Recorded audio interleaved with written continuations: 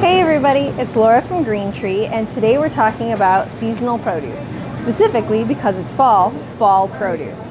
Now in Michigan, sometimes it can kind of seem like once tomato season's over, there isn't anything to get excited about, but that is just not true. So I went through and made this list, which I'm going to post later on our website, and you can see it's backwards, I know, but you can see that in terms of the different seasons, you're actually going to find the most available in-season produce in the fall in Michigan. Now, a lot of this is local, but not all of it is. So I'm going to kind of run through a few of the things you're going to be able to find here at the co-op and in other places that are growing in Michigan right now and ready to eat. One of the favorites is pie pumpkins.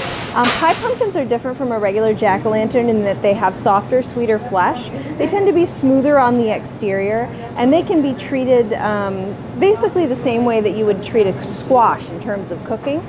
You don't just have to use them for pie. They're also a great ingredient in soups, casseroles, and of course sweet dessert baked goods. Other things are obviously apples. Michigan apples are amazing. And this year they're slightly later than usual. We have a few in now, but we're actually expecting a large delivery on Thursday.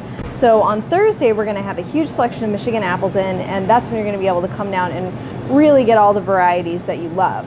But just because we have some in, we have started making apple pie. So we have got pie in, and this is one of the things that I'm going to be sampling today is the pie made from Michigan apples. Now, those are some things that are local. Other things that are local would be like spaghetti squash, other types of hard winter squash, not soft squash like zucchinis or yellow squash, but the kind where you tap on it and it's going to have a hard surface like a pumpkin. These can be used in many different ways. I do have another video about that. Hi, Trinity. Thank you for always tuning in. I appreciate it. But yeah, so these hard squashes are all going to be in season.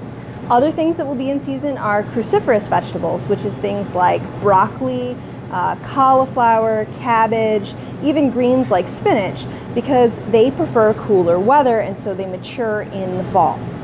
Especially because they also have a very long growing season, and that means if you plant them in the spring in Michigan, they're not going to be ready till September, October. Now, there's also a ton of non-local stuff that is in season right now. And the reason that that matters is because when it's in season, it's going to be at its freshest, its best flavor, and typically cheapest price. So another thing that I'm going to be sampling today is these awesome red and green organic grapes. You can see they're really big right now. I tried some earlier. They're very juicy, and they are a really good deal this time of year. So it matters that they're in season, even though we can't grow them here. Other examples of that would be pomegranates. Pomegranates, the reason you see them so much everywhere in the fall is not just that they're associated with the fall holidays, but that they are specifically in season right now. Because they're not a storage crop like an apple, they have these soft, delicate little juicy aerials inside. You can only get them when they're fresh. And because they are a long season thing like an apple, that limits it to a certain portion of the year, and that's why most of the year you'll only see juice and pomegranate flavored things and not the fresh ones. Another food that's actually in season right now is dates. Yeah, dates have a season. Another fun fact about dates is actually, oh, thank you, Jessica. I appreciate that. Another fun fact about dates is actually this is just what a ripe date looks like. They aren't dehydrated or cooked or broken down in any way. This is just what a date is like when you pick one. So these are in season too. Now is a great time of year to use them. They meld well with all of the other roasty, toasty flavors that we've got going. And you can come down and you can pick them up. And again, the prices are better on these in-season items at this time of year. Thank you, Tiffany, and hello, Tiffany.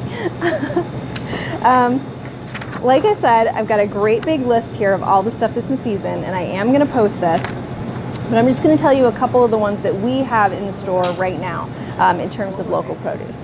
We've got the pumpkins and the squash that I told you about. We have a ton of greens. That's salad greens and kale and spinach and cabbage. All of those things are currently in season.